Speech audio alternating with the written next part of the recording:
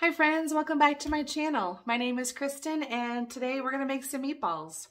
I started a new job and I'm in training, and the job, though it's not hard, the training is mentally challenging.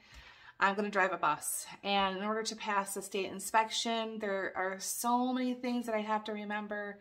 There's so much knowledge, and sometimes I don't want to cook.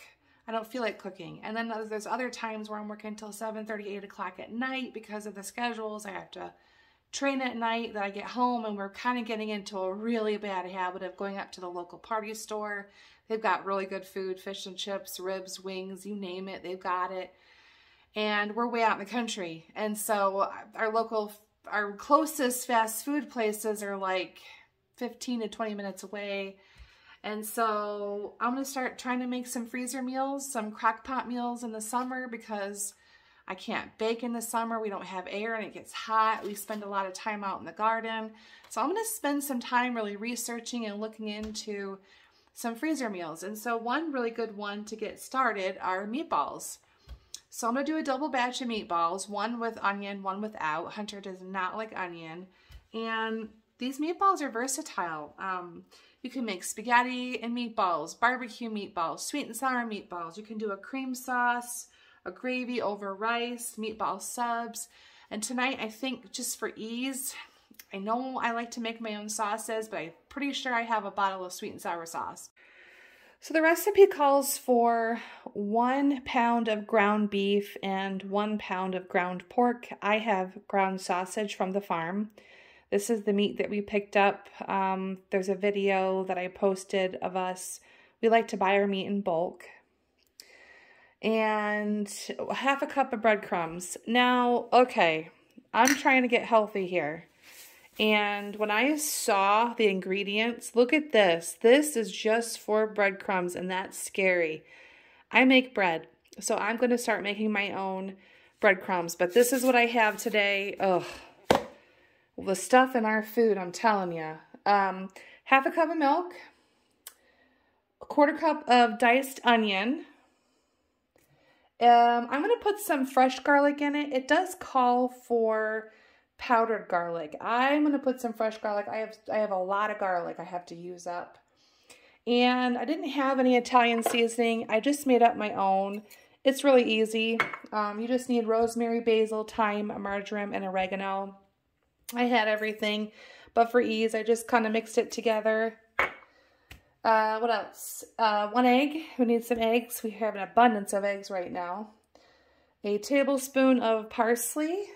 We've got some parsley here. I can't wait for my garden. We're going to grow some parsley this year.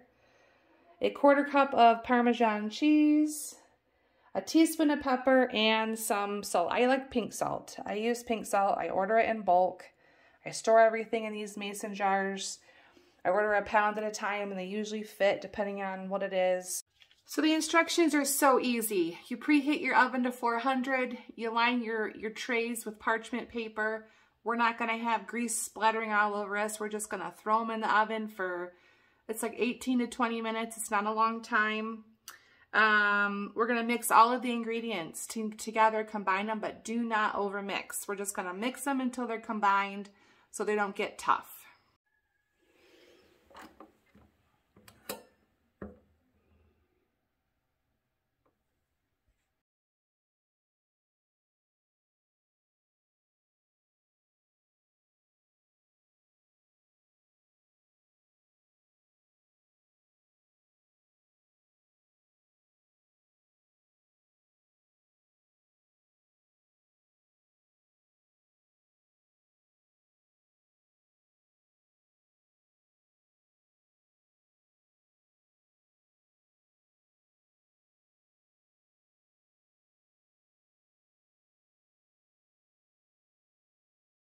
Okay, now I'm going to give them a really, really good mix, but I'm not going to over combine them.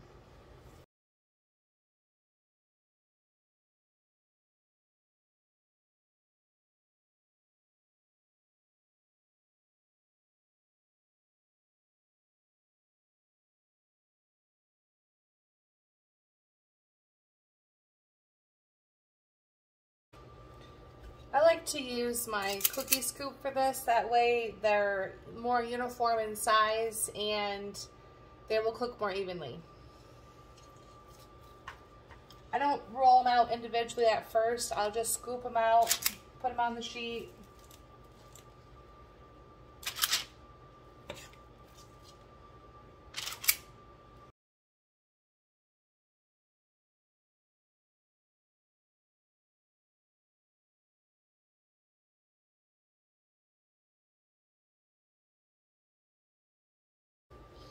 If you don't have a cookie scoop, that's okay. This looks to me like it's about 1.5 to 2 tablespoons. You can make them smaller, you can make them bigger.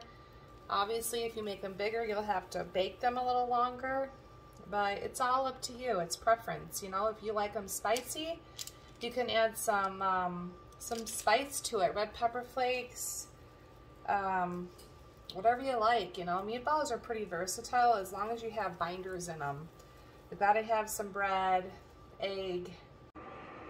So we could get 28 meatballs, and this is my smaller pan. I have a larger pan, so 28 meatballs on one pan. That's pretty good. We're going to put them in for 15 minutes. I'm going to set the Alexa and take a look at them. I think they need about 20 minutes, but I want to give them a flip because it can get pretty dark on the underside. And so while that's baking, I'm going to go ahead and roll up the rest. I'm curious to find out how many meatballs we got for that one batch. We got 36 meatballs from the very first batch. That was the onion batch. And I was kind of figuring if each meal was 24 meatballs, that's 3 meals. So we're going to use one tonight, and I'm going to be able to have 2 more meals in the freezer that Mike can pull out on a night. Maybe I've got to work late. Maybe we're out in the garden on a Saturday and we don't feel like cooking. We'll just pull these meatballs out and we've got 2 extra meals in the freezer. The batch without the onions, we got 32 meatballs. So the batch with the onions, we got 36. But still a really good amount of meatballs. Still 3 meals. Oh, there's Alexa.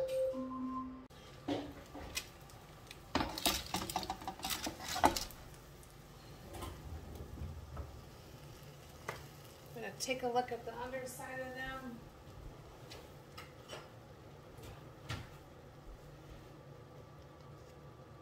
Oh, they're not too bad. I'm going to go ahead and leave them. The last time I made them, they got really dark.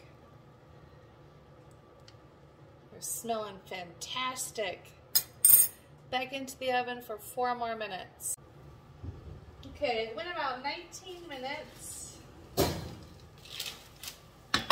Oh man, if you could smell these.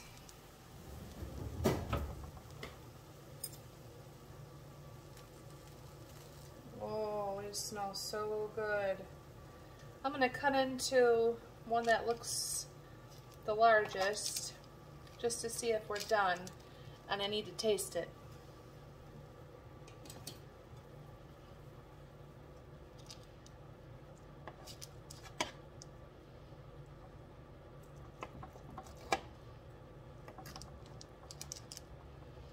These are done.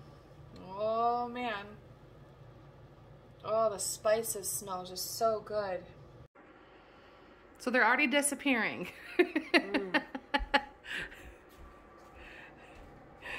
I don't know if we're gonna have enough for extra meals because they are that good. They're, as Mike would call, they're Moorish. All right, second batch. Let's see how these turned out.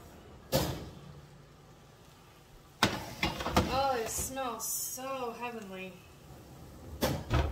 Now you could probably even omit the Italian seasonings and just do basil or just oregano, just thyme.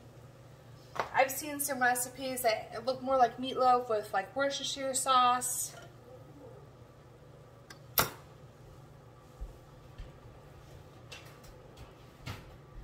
So these have been in a total of like 19 minutes. Looking good. They're nice and have a nice crust on the bottom. Let's see if they're done. Oh yeah, those are done. I mentioned in a previous video that we were getting our deep freezer, and it came. So it's been freezing for a couple days. There's the other one we have, nice and small, but it's gonna be great for veggies, breads. Mike wants me to fill it up with fresh bread. So now I can load this up with freezer meals. I just pulled these out of the freezer. I froze them on the cookie sheet so they wouldn't stick together. And I already have pulled some out for, I accidentally froze them. I meant to keep them out. They'll thaw quickly, but these are for dinner tonight. So I just labeled a couple freezer bags and I'll put them in the freezer.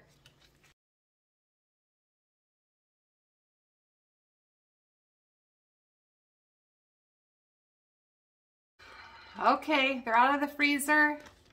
Here we are. Doesn't look like we have very many left, but that's at least 2 meals. And I actually have another meal in the freezer too, but like I said, Hunter, he doesn't like onions, so I wanted to make some with no onion for him.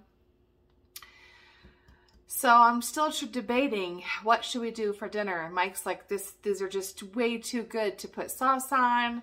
So I'm thinking I might just do some white rice and some snow peas with some carrots. Maybe crack open the sweet and sour sauce, put a little bit of sauce on the veg. I don't know. I don't want it to be too dry with just rice and meatballs. So let's see what we can come up with. I feel like I'm doing a total cheat meal. Even though I did make meatballs, I threw on some rice, just some jasmine rice. I can make a sauce. I can make a teriyaki sauce. I can make pretty much any kind of sauce. You know, you just really need soy sauce, ginger, garlic, you know, lime. But we're going to cheat tonight. We've been working outside and I'm getting tired. So this is why we have our freezer meal. And then I just have some diced chestnuts and some sugar peas. And that's it. That's going to be a easy peasy meal tonight.